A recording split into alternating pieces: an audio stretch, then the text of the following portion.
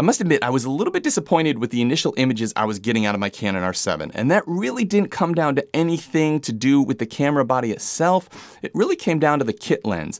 And I think the kit lens is okay as far as a sort of inexpensive, versatile, lightweight lens that can kind of do everything for you. But it is limited in a number of ways, and one is it doesn't really allow you to get a very shallow depth of field, sort of where you've got your sharp and detailed subject and the background blown out and blurry. It's also pretty poor in low light conditions. I also find when you do get a little bit of background blur, it's not sort of quite as pleasing or as beautiful as it could be. And with this 32 megapixel sensor, you're also not getting enough detail to fully resolve the 32 megapixels on this sensor. So you aren't really making the most of the sensor itself. And recently a company sent out to me a full frame RF cinema lens, which I was supposed to test on my full frame cameras. But just for the heck of it, I threw it on the R7 just to see what things looked like. And I think that was like a week or 10 days ago, and I haven't taken the lens off since. The images that I'm getting out of this are night and day different compared to the kit lens, and they have just an absolutely magic quality. Now, a few things you need to know about this lens and sort of cinema lenses in general is the first thing is it is designed to be used for video making. Now, you can still use it for still photography, and my favorite still photos that I've taken with this camera so far have come with this lens. But when it is designed in mind to use it for video. The second with some cinema lenses, and specifically this cinema lens, is it gives kind of a very certain look. There seems to be, I don't know, maybe more of a focus on how good the quality of the background blur is. And because of that, you get almost like a cross between a vintage lens and a modern lens as far as what the images, the way that they are rendered and the way that the color is and the way the highlight fall off is.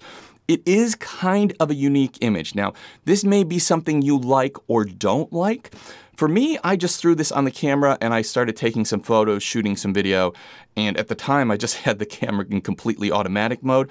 And I was just blown away by the quality of the images I was getting.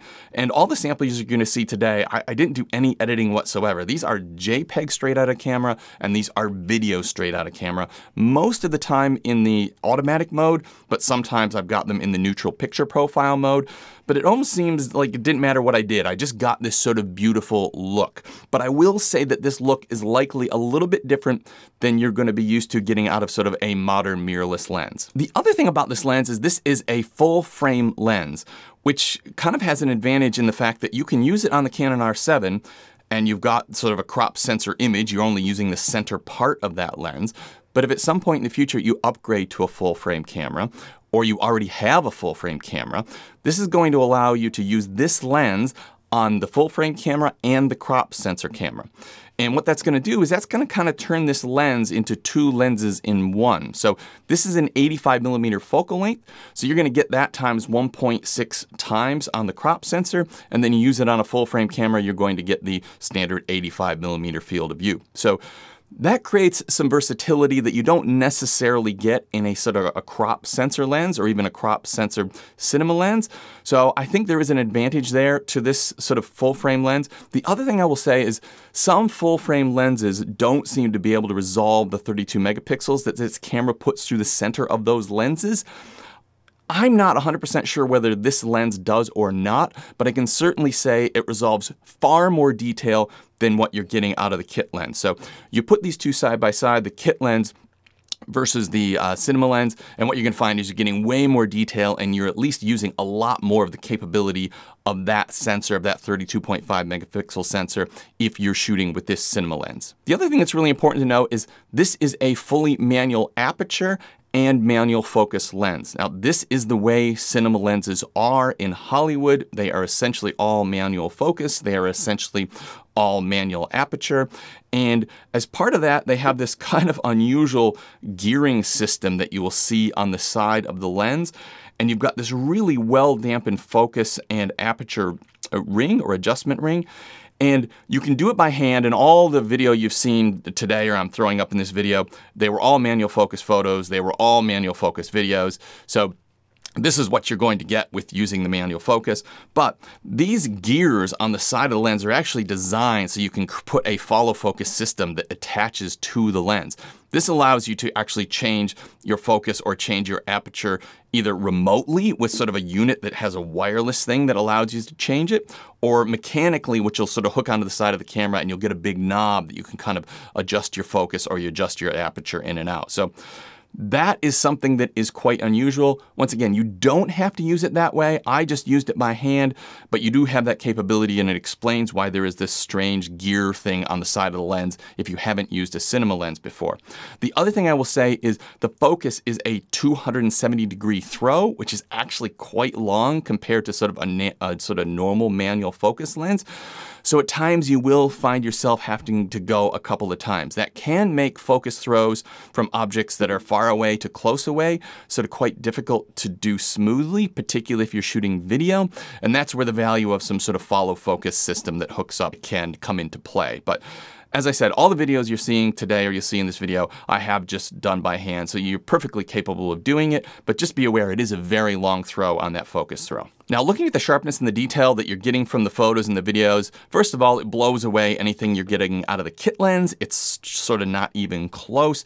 There's far more detail in the photos. You're getting far more use of those 32.5 megapixels in a way that you're just not even remotely touching with the kit lens. And it's obviously more than enough for that downsampled 4K footage, so you are definitely getting the full maximum resolution you can get out of that 4K image. I think a 4K image is only around 8 megapixels, so that's not really that hard to do, but you're definitely taking full advantage of that downsampled 4K when you're sort of using the cinema lens in a way that you might not necessarily be doing if you're using the kit lens. One of the most important things you're going to see out of these images is the color and contrast is different than what you're getting with the kit lens.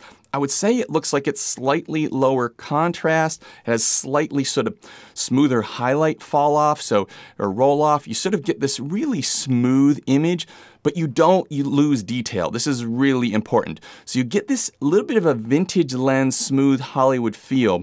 But if you take a photo with the 32.5 megapixel sensor and you crop into somebody's sort of eyelashes or eyes, all the detail's there. You're not losing any detail, which is something that I really haven't seen in a lens so far. I've always liked that kind of sort of a little bit lower contrast, a little bit more filmic look. But generally those lenses also cause you to lose detail, which in this lens I'm finding you're not losing any detail at all. All the detail is there, and in fact, far more detail than you're getting out of the kit lens. And one of the biggest differences between this lens and a lot of other lenses that I have tested in general in all camera systems is the quality of the background blur. I am super impressed with how smooth and beautiful and what sort of backdrop this lens creates with its background blur. Now, a lot of modern lenses sort of work so hard to get the most contrast and the most detail and the most information that they do that at the sacrifice of the quality of that background blur. Now, this is pretty important because when you are using sort of shallow depth of field, whether it be in photo or video, most of the image that you're looking at is out of focus. Only a small amount of the image is actually in focus. So that being the case, having high quality background blur is potentially even more important than the sharpness of the image in the middle. And this lens does a great job of giving you both. So you get a very, very smooth and clean background blur, which creates a really nice backdrop for your sort of image that's in focus in the sort of center of frame or wherever you have positioned it. But it also gives you all of that detail. So you're not losing detail, but you're still getting that creamy background blur. And there are only two negative issues that I can point to when using this lens with the Canon R7.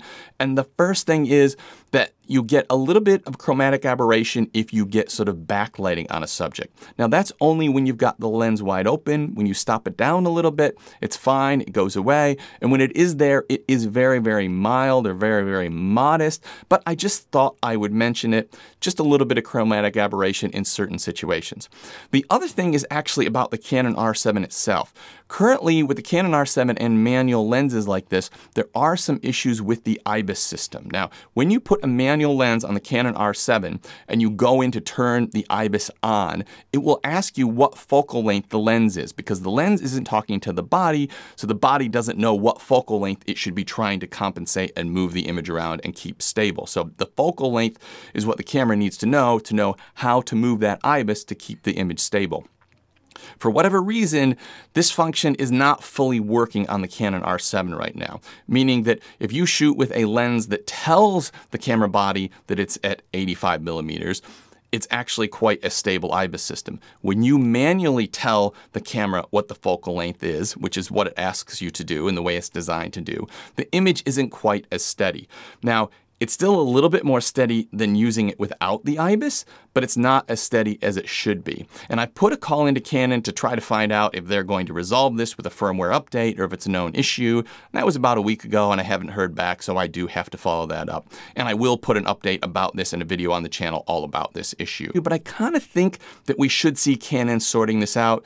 This really only affects the video footage. It seems to work better in photo for whatever reason, but just something to be aware of. And if you're interested in getting the most out of your Canon R7, I'm doing a whole series of videos about this camera and the compatible lenses on this channel. So be sure to subscribe to the channel and don't forget to hit that bell notification.